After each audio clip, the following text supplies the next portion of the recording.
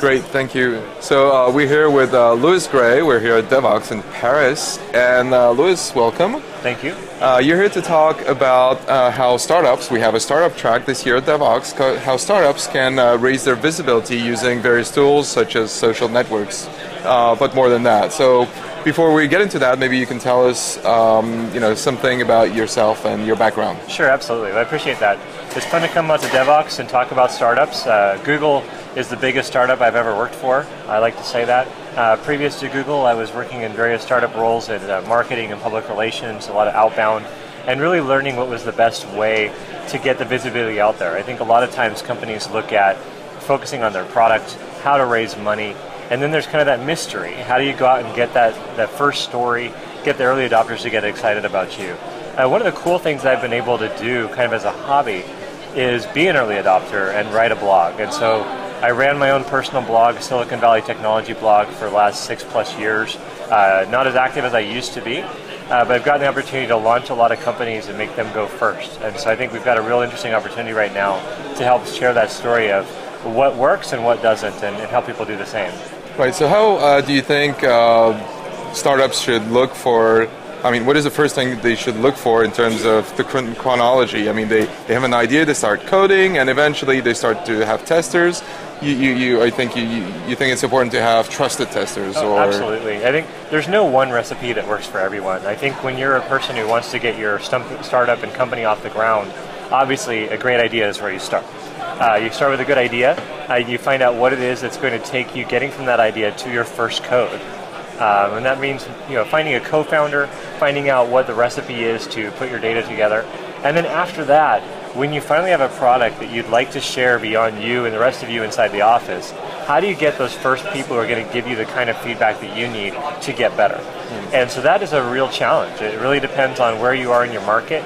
How do you find the people who have influence and can talk about it and bring it to their own network and bring it to 50 people or 500 people? And then talk about bringing it to press and possibly the main market and mass media. So should people be building their product with those influential people in mind, or should it be building from day one for the broader market they want to address? They should build the product with themselves in mind. And what I mean by that is they want to build the product to what their original vision and idea was. If you have an idea which is going to be successful in the mass market, you need to think with that mass market in mind. You need to find a way, if you're speaking to an early adopter who might not be an average individual, find a way for them to see the future and see the vision of what you're creating. And that can be a challenge, but obviously what you don't want to end up doing is changing your product and getting away from the core values of what it was at the very beginning. Right, yeah, that's probably very important. So you want to interact with these people. How do you find them and how do you interact with them? How can you gain their trust and get them interested in you? The one thing that I always tell people is what's happened in communication and with the rise of user-generated content is you're no longer telling people to come to your website, come to me all the time. You have to go to where the people are. And in marketing and in PR, those people can really be anywhere. They can have their own blogs, they can have a popular YouTube channel, they can have a Facebook page, they can have a Twitter account, a Google Plus account. But there are people who find a place where they're comfortable and have influence. So what you need to do is find out, possibly in your marketplace, who are your competitors, who writes about them, who uses tools like yours, who's constantly talking about the things that you care about. And if they're good, if there's somebody who has influence, they're usually easily reachable. And that can be by email, phone, Twitter, whatever it tends to be. So something personalized, right? Absolutely. You don't the last thing you want to do is reach out to one person and say, "Dear tech blogger," or "Dear evangelist." You want to come out and say, "Look, Alexis, I know you care deeply about the future of cloud computing. And because you care about this, I have a tool which is going to help you scale 5 times faster." And have a really clear message. I've paid attention to you for a while. I know what you care about. And then give you a deliverable, a call to action that says, "I want you to please check out my site. I know that it's not perfect, I have some bugs, but please give me feedback on what you think. And if you like it, tell your friends." Really have a clear and send message. invites or if that's the right time for that. Right. Sometimes you're a little more reticent. You're not sure that the product is ready to go out to the next 50. Right. But for you, I know you're going to be careful with the kid gloves and be nice about your feedback.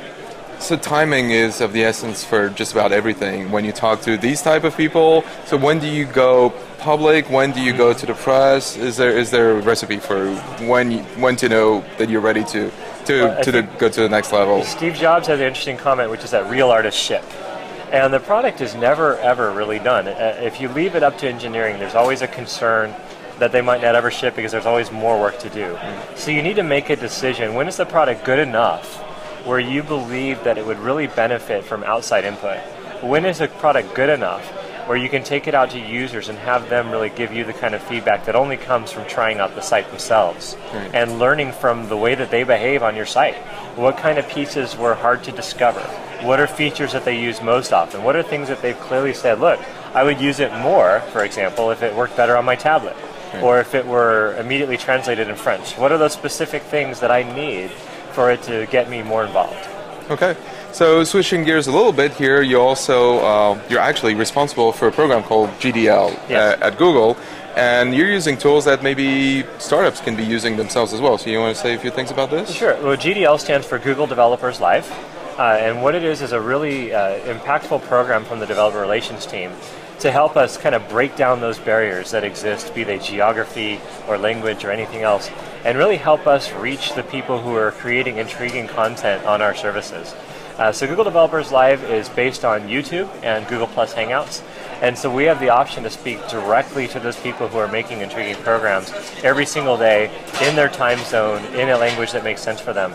So if you're somebody who cares deeply about cloud computing, if you care about Chrome and Android and Google Plus, Google Drive and all the products that we use, it really makes sense to take a look at Google's Developers Live. It's at developers.google.com/live, and you can find content on vast programs anywhere you want. So I'm a startup. I want to communicate to a wider audience, maybe to an audience of developers. You know, how hard is it to get started? Do I need to? With Google Developers Live, one cool thing about that is not only do you get the opportunity to hear from us as Googlers, but you get to hear about people who are working in the Google community. And so we have startups come on all the time. Teams like YouTube are bringing on people who are using the YouTube APIs to come on and speak directly to you on Google Developers Live. We've featured other applications with the Google Drive team, the Google Plus team. Anytime that you can create a product and make it better using our services, we'd love to hear from you. And we always ask, what can we do to make our products better, to make your life simpler, and help you get the word out? Sounds great. So, well, thanks, Louis. That's pretty much all the time we have for. Where people can find you and where people can find GDL. Sure. Well, you can find GDL at developers.google.com/live. We're broadcasting pretty much every day, and you can also find it at GDL on Google+. As for myself, I'm Louis Gray, and you can find me at Louis Gray on practically every social service in the world. Wonderful. Merci, Louis. Thank you.